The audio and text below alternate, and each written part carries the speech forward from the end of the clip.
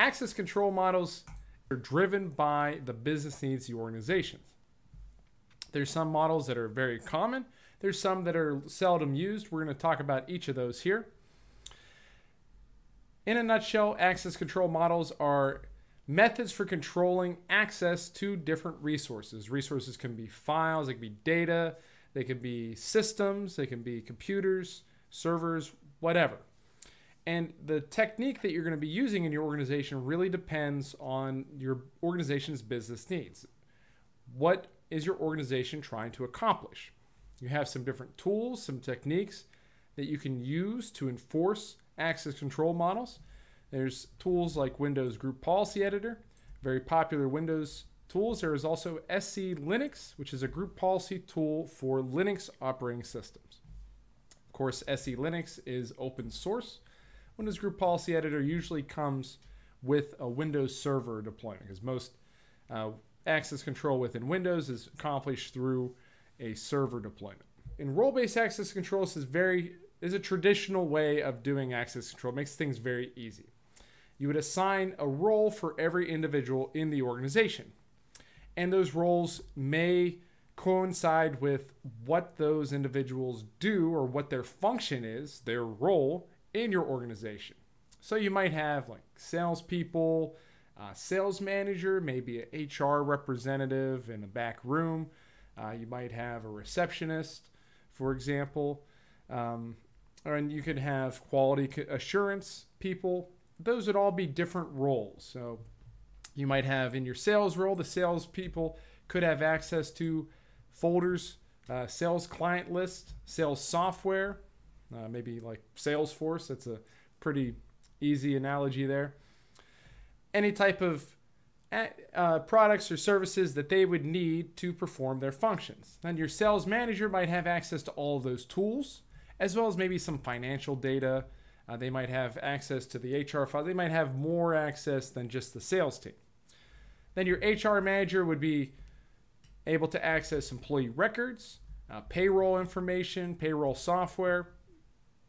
So this would still be a system within your network, but with different roles, you can assign access only to the people who need it to help promote that concept of least privilege. Remember, least privilege is only assigning the minimum number of privileges necessary for someone to do their job.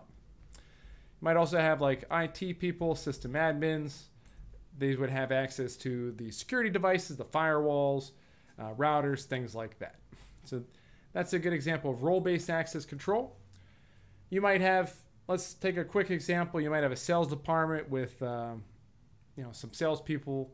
Maybe you have Michael, who's a sales manager. You got like Jim, and maybe like a Dwight in the sales team, maybe like a Phyllis. And then the manager would have more privileges than the salespeople, but they would have access to everything that the salespeople would too. And then say you brought in people, it makes onboarding very easy. Maybe you bring in a temp worker named Ryan. They're placed in the sales team temporarily, so they're given the privileges of the sales team by being placed into the sales group, for example. An HR representative would lie outside of that hierarchy, maybe being shunned a little bit, and would probably have different privileges. Roles in role-based access control can be set for each user individually or managed within those groups. And those groups can contain those lists of privileges. If they move departments entirely, maybe somebody moved from sales to quality assurance, they could be taken out of the sales group and added to the quality assurance group, for example. This makes it much easier for administrators, for systems administrators, to manage those privileges rather than setting it up every time there's a change in personnel. So let's take a look at role-based access control in Axon. Here we have Windows Server 2019, and I have a couple different groups here. I have a temp workers group, I have a sales group, and I have an executives group. So let's say we have a worker here, Ryan. If we look at Ryan, we can see that Ryan is a member of the temp workers group. Now say Ryan gets a promotion. We might want to move him to the executives group, for example. Maybe he gets promoted to executive. So what we can do here is simply remove him from this temp workers group. And then we add him here. We can type in executive, check our names, and we find the executives group. We hit OK. Now Ryan has all the permissions and all the privileges of the executives group. And he no longer has the access granted to the temp group. So what that does is it makes it very easy for us as systems administrators to change his access. We can apply here, and then Ryan has those new permissions. We could also manage an entire group here. We could see the sales group as Dwight and Jim. And you can quickly view who has these privileges by looking at the group itself. So it's a very convenient method of performing access control. And group Active Directory is how you would use this in Windows, in a Windows environment.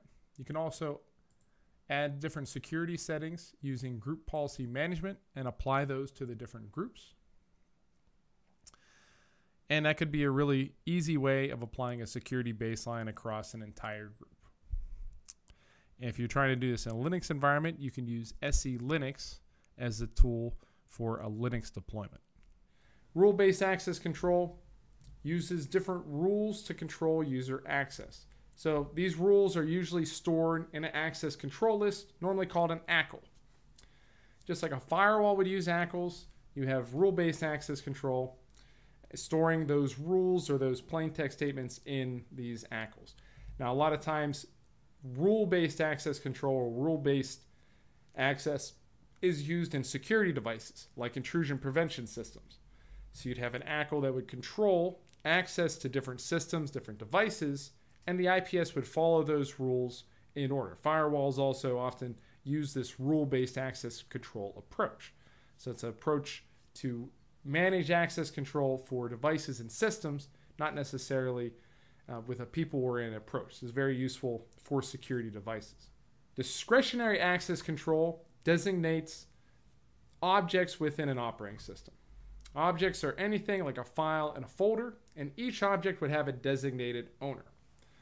That owner would be allowed to set permissions for that object. So this kind of places access control in the hands of the users. We can examine how discretionary access control works by looking at our virtual machine here. Here on the local disk, we have the Cyberkraft folder. We can right-click this and go to Properties. And when we go to Security, we see the different groups and users that can access this folder. Now we can select the users here and edit the permissions to deny access for all users. We can select users here, select deny, and hit apply. Hit OK, and now we can see that those users are denied access to the folder. All these permissions are stored in something called discretionary access control list, or a DACL. Okay, so we have ACLs and we got DACLs. So DACLs are for discretionary access control. Just makes sense. You have already DAC for discretionary access control, add an L. Now you got a cool sounded acronym, and you know how cyber people love their acronyms.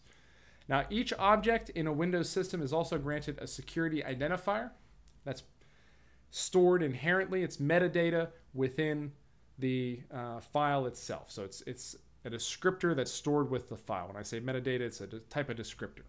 So every file, every folder has an SID, security identifier. And you can change those permissions usually to read, write or modify, or owner, or full control within Windows. And you can do the same thing in Linux. With Linux, you usually set this through the terminal commands. Mandatory access controls, a little different approach. This is where you primarily use this with classified information. It was initially developed by the US federal government to manage classified information. There's 3 levels of classified information. There's confidential, secret, and top secret. And then you have different compartments, different handling caveats, but those are the three main categories. So confidential, secret, and top secret. So how it's done now in the federal government is that a system is classified at one of those confidentiality levels, and then the access control for that system is all designed around that confidentiality level, that classification. I was a classified documents manager in the Army, so I have a lot of experience doing this. Initially, mandatory access control was designed to break this level of access to have multiple types of classification on the same system, and then change the level of access control depending on who's logged on to the system. The government pretty quickly realized that that causes a lot of issues and could lead to leaks, classified information leaks. So now pretty much every system has its own level of classification. So you have a series of computers that are all at the secret level, or a series that are all top secret. And then they have different networks. Pretty much they have different networks. We could get into that for a long topic, but you have a secret network, a top secret network, and a confidential network, for example. So users will have access if they have a clearance level at that level of classification, and a need to know. They need to have both those things, need to know and that clearance level. So if somebody has a secret clearance, they can access secret systems as long as they have a need to know for that system, and that helps encourage that concept of least privilege. And if you have access at a higher level in mandatory access control, you inherit access to the lower level. So you have access to a top secret system, you'll be able to access secret information on that top secret device as well, because it's a lower classification level. Top secret is the highest, then you go secret, and then confidential. Now we also have something called attribute-based access control, or ABAC. Okay, this uses different characteristics, not necessarily specified for files and folders, but characteristics maybe of a user, for example. A good example of how this is used is in the insurance industry or the financial advisor industry. So say you have a financial advisory firm that services people across the country. They have a hotline. People could call in to get financial advice or to invest their money. And when people call into that hotline, they're matched with a financial advisor that's licensed for their state. So they would tell the phone system, hey, I'm from, Oklahoma. I need financial advice. And then the phone system would match them, referencing a database that has a attribute-based access control, for example, and find somebody with a license in Oklahoma, and then send or connect that person with that financial advisor from that Oklahoma, has that Oklahoma license. So this is a way to control access, and that Oklahoma financial advisor would only have access to customer files from the state of Oklahoma. So that's a way of controlling access, usually within a database, to depending on different attributes. Now, attribute-based access control uses policy statements, which are basically almost like plain English statements. Let's take a look at one here. You have 4 parts with a policy statement. You got the subject, which is the user being identified, the object, which is the resource, the action, which is what the user wants to accomplish, and the environment, which includes any other attributes, anything other than subjects and objects. So for example, we could say all red-headed employees are authorized to access databases at the Chicago office on Wednesdays. So our subject there would be red-headed employees. It'd be our employees, basically. Object would be databases. Action would be access. They'd be able to access the information. And the environment would be Chicago office and Wednesdays. And then red-headed would be an environment to that type of employee, to identify the type of employee. So those together would read out as a plain English statement.